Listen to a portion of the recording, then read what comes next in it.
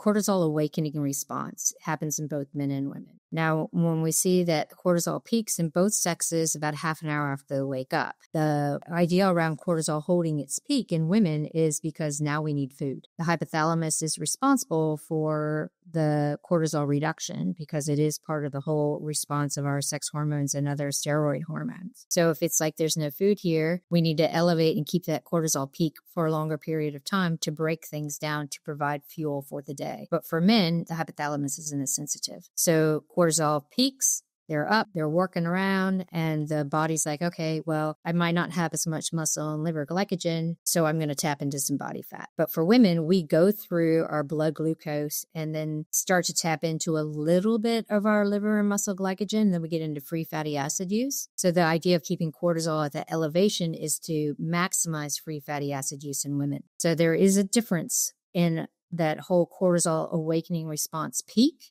and how that drops afterwards.